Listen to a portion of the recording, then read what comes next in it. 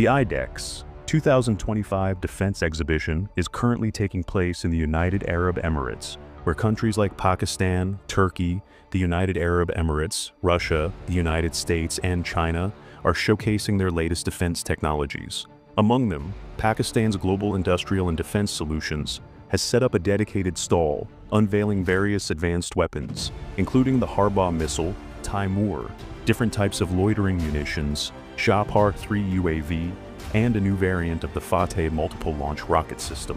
While we have previously covered Shahpar-3, the highlight of this exhibition is the new Fateh MLRS variant, which presents an interesting mix of Fateh-1 and Fateh-2 capabilities. This new launcher is designed to carry both Fateh-1 rockets and a single, long-range 400-kilometer Fateh-2 rocket. The concept is somewhat similar to the HIMARS system, which accommodates different missile types like ATACMS and M270 rockets. However, Pakistan's approach differs because this system allows two different calibers of rockets to be mounted on a single launcher. This hybrid launcher provides greater operational flexibility, allowing military forces to engage both regular and high-value targets with the same system, eliminating the need for multiple dedicated vehicles. While this reduces logistical and operational costs, there is a trade-off.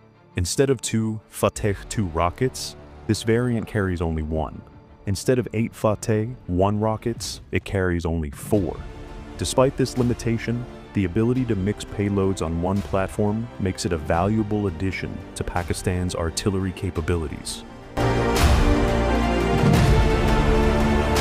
The Fateh rocket series has been in service for just 2 to 3 years, but has already proven itself as a reliable indigenous weapons system. This advancement has significantly reduced Pakistan's reliance on foreign rocket systems, strengthening its self-sufficiency in defense production. Moreover, countries like Saudi Arabia have reportedly shown interest in acquiring this system, further boosting Pakistan's defense exports. The new Fateh MLRS variant showcased at IDEX 2025 marks a significant step in Pakistan's evolving defense industry,